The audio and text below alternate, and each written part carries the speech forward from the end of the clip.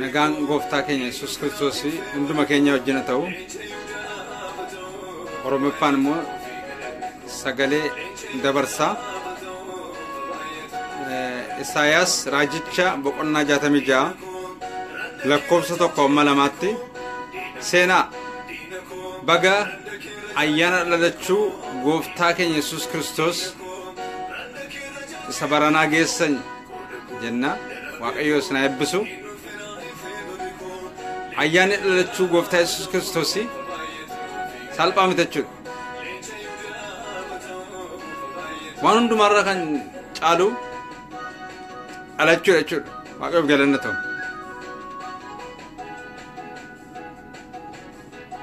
seenaa waaqayyo isna eebbisu waaqayyo sagalee qaba waaqayyo ergaa qaba namni hubatu maleedha sagalee waaqayyo yeroo hundumaa dubbata waaqayyo yeroo hundumaa dubbata Yesuus Kiristoos gooftaadha Yesuus Kiristoos kaleessa sarras gooftaadha inni si furu Yesuus gooftaadha inni jireenya kee furu inni gudunfaa kee hiiku inni qoricha sii ta'u Yesuus gooftaadha waaqayyo sagalee qaba waaqayyo ergaa qaba arra ergaa qaba waaqayyo waldaa kiristaanaa waaqayyo ergaa qaba saba hundumaaf waaqayyo ergaa qaba Yesuus Kiristoos gooftaadha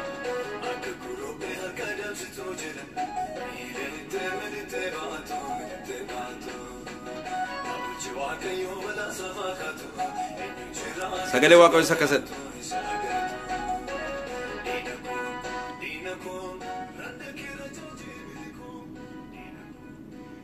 Isaayaas 66 lakkoofsa 1-2tti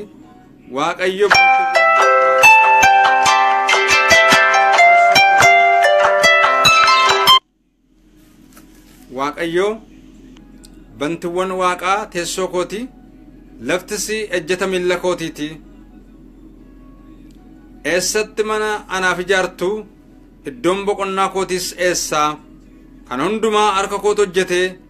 wanti kun hundinuus akkasumaan hin ta'ani ani gara isa gaddeebi'aa fi isa hafuura cabaa gara isa yommuun itti dubbadhu hollatu nan ilaalaadha yaa waaqayyo galanni ulfinni guddaan siif haa ta'u yeroo kanaaf sa'aatii kana sagalee kee nutti dubbadhu sagalee isaa argee fayyan akkuma jedhe sagalee kee ergii nu fayyisati sagalee waaqayyo jireenya keenya keessatti kan facaafama ta'u inkirdaada jireenya keenya keessatti hin facaafamin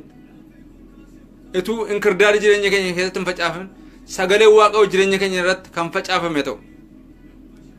sagalee kee nutti dubbadhu ergaa kee nutti dubbadhu arraba koo dibi sagalee yeroo nuuf kenni jireenya keenyatti dubbadhu tajaajila keenyatti dubbadhu laphee keenyatti dubbadhu sammuu keenyatti dubbadhu qalbii liidiyaa kan bante qalbii keenya nuuf bane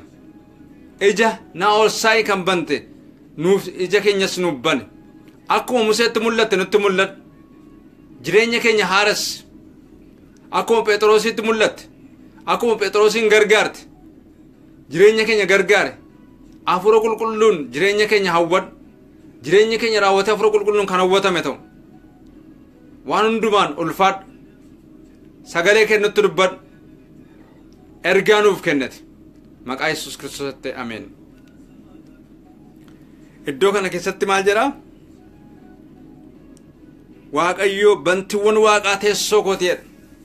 teessoo waaqayyo bantiiwwan waaqaa teessoo kootiidha laftis ejjeta miilla kootiitiidha laftis ejjeta miilla kootiitiidha Yesuus Kiristoos gooftaadha eessatti mana anaaf ijaartuedha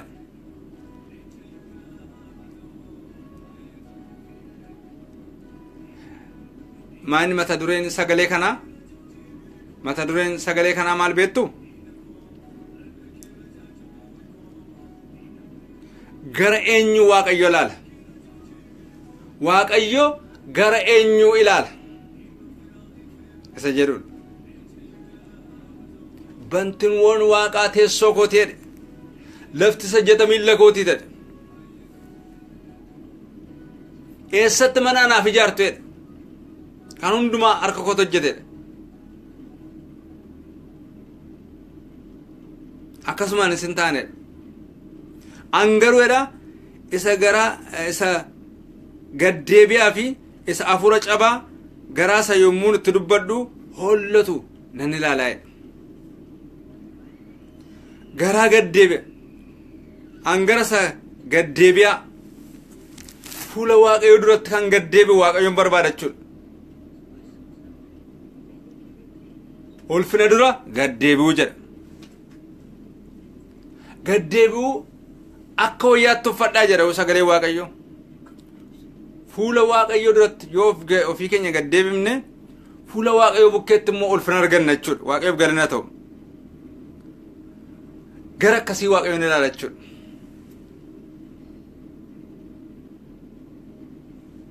afura cabaa sin barbaada waaqayyo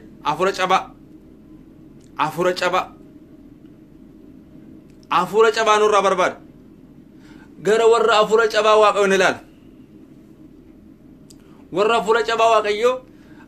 cabaa waaqayyo laphee akkasii waaqayyo maal godheedha laphee akkasii waaqayyo hin tuffatu jedha waaqayyo waaqayyoof galana ta'u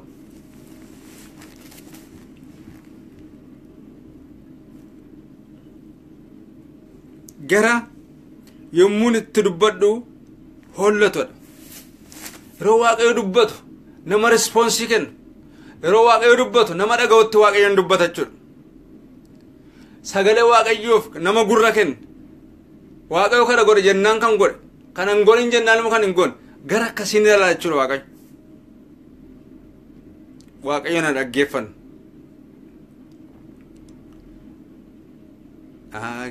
dhageessuu duwwaa miti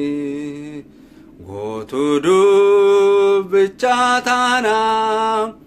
yoos firdii jalaa baana yoos jireenya arganna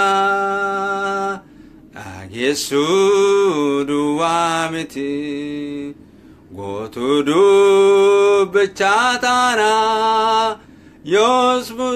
firdii jalaa baana yoos jireenya arganna dhageessuu duwwaa miti gootuu dubbichaa taana yoos firdii jalaa baana yoos jireenya arganna dhageessuu duwwaa miti gootuu dubbichaa taana yoos firdii jalaa baana yoos jireenya arganna waaqayyoof galana ta'u waaqayyo dhaga'uu duwwaa tun ta'in gootuu dubbichaa yeroo ta'an hin barbaada waaqayyo laphee akkasii barbaada jechuudha gooftaan Yesuus Kiristoos ani garraamiidha nam of gaddeebisee jechuudha of gaddeebisee teessoo waaqarraa dhufee dallaa horii keessatti dhalate ilmaan namootaa fayyisa jechuudha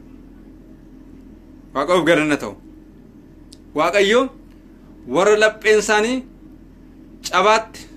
warra fuula cabaa qabanitti warra sagalee waaqayyoof immoo yeroo waaqayyo itti dubbatu hollatu akkasuma warra laphee isaanii gaddeebisanitti waaqayyo gara isaanii ilaala jechuudha waaqayyo gara qulqulloota ijisaa gara warra qulqullootaatidha waaqayyo maa inni ituma teessoo waaqarraa qabu ituma ejjeta miillaa kanaarra ta'ee jiru waaqayyo maal barbaade nama keessa jiraachuu barbaade jechuudha waaqayyo si keessa jiraachuu barbaade obboleettii waaqayyo si keessa jiraachuu barbaada waaqayyoof laphee abannu laphee jechuun ma lapheessa wanni duwwaa miti onnee miti guutummaan jireenya keenya laphee jedhama akka jireenya furaatti akka hiikaa furaatti laphee keenya keessa waaqayyo jiraachuu qaba dubbii keenya keessa waaqayyo jiraachuu qaba adeemsa keenya keessa waaqayyo jiraachuu qaba fedhii keenya keessa waaqayyo jiraachuu qaba jechuudha akka fedha waaqayyo akka jaalala waaqayyooti jiraachuu qabna jechuudha waaqayyo laphee akkasii barbaada jechuudha waaqayyo laphee akkasii itti boqota waaqayyo iddoon itti boqotu la warra gad of deebisan warri gad of deebisan Museen gad of deebisa ture waaqayyo itti fayyadame Musee irra kan caalu Yesuus immoo kan caala gad of deebise gad of deebisuu jechuudha fuula waaqayyo duratti gad of deebisuu fuula waaqayyo duratti gad of deebisuuni fuula waaqayyo bukkeetti nama kabaja jechuudha waaqayyo warra of gad deebisaniif isaanii fi ayyaanan kenna jechuudha warra of tuultuudhaaf warra of bobboksan immoo waaqayyo isaaniin hin mormaa'edha nama waaqayyo tokkotu maal jedhe beektu al tokko of tulummaan jedhee nama miti jedhee ergamaa waaqayyoo fuudheetii seexana godheedha akkasuma immoo nama immoo ammama godheedha ergamaa waaqayyoo isa qulqulluu ta'e maal godhe seexana godhe nama isa xuraate immoo ammama godheedha waaqayyo nu gargaara yeroo hundumaa waaqayyo laphee sagalee isaa dhaggeeffatu yeroo laphee sagalee waaqayyo rommu barbaada jechuudha sagalee waaqayyoof kan rommu sagalee waaqayyoof kan hollatu sagalee waaqayyo nu hollachiisuu barbaachisa maal jedhe gooftaan Yesuus Kiristoos yeroo dubbatu warra foon ajjeesan hin sodaatinaa jedhe warra foon ajjeesan sodaannam warra foon ajjeesan sodaan warra foon ajjeesan hin sodaatinaa jedhe garuu jedhe foonis ajjeesee erga ajjeese booddee immoo gaanam keessatti kan gatu isa sodaadha jedhe waaqayyoon sodaachuu qabna jechuudha kan nu sodaachisu waaqayyoodha jechuudha waan adda biraan sodaachisuu hin qabnu nama sodaachuu hin qabnu seexana diina sodaachuu hin qabnu kan sodaannu waaqayyoodha jalqabni ogummaa waaqayyoon sodaachuudha yaa obboleessa jalqabni ogummaa waaqayyoon sodaachuudha waaqayyoon namni sodaatu ogummaa qabachuudha waaqayyoon sodaachuun hubannaadha jedha waaqayyoon sodaachuun ogummaadha cubburraa fagaachuunis maal jedhan cubburraa fagaachuunis hubannaadha jedha macaafa Iyyoob 28 irratti waaqayyoon sodaachuun ogummaadha cubburraa fagaachuunis hubannaadha jedha waaqayyoof galanna ta'u namni hubannaaf ogummaa qabu cubburraa nama fagaatu nama waaqayyoon sodaatu jechuudha waaqayyoon akka sodaannu waaqayyoon nu gargaaru waaqayyoon yoo sodaannu maal goona laphee keenya of gaddeemu laphee gaddeebi'aa warra qabanii warra waaqayyoon sodaatanidha warri laphee cabaa qabanii warra waaqayyoon sodaatanidha akkasuma immoo warri immoo akkasumaan warri sagalee waaqayyoo hollatanii warra waaqayyoo fi laphee cabaa qabaatan jechuudha warra hubannaaf ogummaa qabaatan maal godhu sagalee waaqayyoof rommu jechuudha waaqayyoof galanna ta'u waaqayyo nu gargaaru waaqayyo laphee keenya keessa boqotu jireenya keenya keessa waaqayyoo boqotu firdiif nu godhin inni dhageenya sagalee waaqayyoo jireenyaaf nu haa godhu firdiif akka nu qopheessine waaqayyo nu gargaaru firdiin jira namni abbaa fedhee wanta lama jalaan ba'u du'a tokkoffaa du'a lammaffaa immoo firdii waaqayyoo namni hundumtu du'a jalaa ba'uu hin danda'u lammaffaa immoo firdii waaqayyoo jalaa ba'uu hin danda'u jechuudha wanta kana lamaan jalaa ba'uu hin dandeenye jechuudha kanaafi of qopheessuun gaariidha jechuudha amma yeroon fayyinaa jedha sagalee waaqayyoo yeroon fayyinaa ammaa jedha guyyaan fayyinaa har'aa jedha har'a keessa ammaa jedha waan kana booddee ta'u hin beeknu waaqayyoof galanna ta'u kanaafi laphee waaqayyoon gammachiisu taanee akka argamnu waaqayyo nu gargaaru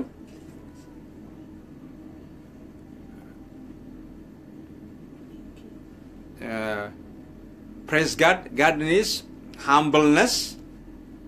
in Isaiah 66 1 to 2 God spoke about the humbleness, the throne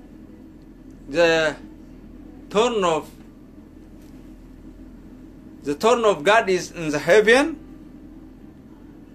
and he put his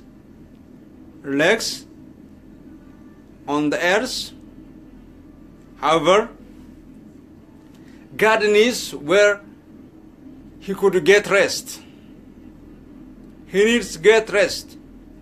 All things are done by God, but God wants us to be, he wants us to live in our heart. In our heart. God wants us to live in our life. Always, God needs human beings. From Genesis up to Revelation, God needs human beings. Because the human beings, they were lost from the Garden of Eden because of the sin and trespass of Adam and Eve. From that time onward, the humankind, they were migrated from the Garden of Eden to the world, to the curse, from blessing area to the curse. And God wants, the ultimate goal of God is just to change our positions from the curse to blessing. In the New Testament, by this time, God's idea, the God's ambition is to get all the multitude of people by Jesus Christ. God's aim is just to put each and every person under Jesus Christ. Under Jesus Christ. After that, when each and every person is under Jesus Christ, he will be saved. Jesus Christ is the only way, the only way, the truth, the only way to heaven, the only way to eternal life. Without Jesus Christ, nobody will be saved. Salvation is done by Jesus Christ. God needs humbleness. God needs broken heart. God needs broken spirits. God needs those who those who hears and listens the word of Him, and those who practice, those who order His law. At the end of the day, God's judgment will be there. Each and every person has two things. Each and every person faces two things in the future. Number one is death. The second one is the judgment of God. Each and every creature will be, at the end of the day, will stand in front of God during the judgment day. Therefore, nobody is not hidden. Everybody, this concerns everybody. Everybody has to know the scripture of God. God needs humbleness, broken spirits, broken hearts, and ordering the word of Him. If you are ordered, if you keep the commandments, we will inherit the eternal life. Our Christianity will be meaningful. Our Christianity is nothing, but it is meaningful when we inherit the eternal life. If we are not inheriting the eternal life, simply the name of Christianity doesn't make sense. It is nonsense. Simply nominal Christianity doesn't make difference. God bless you. The grace of the Lord Jesus Christ be with you and all the saints of the world. God blessed all the people of the world. I bless in the name of Jesus Christ. Amen.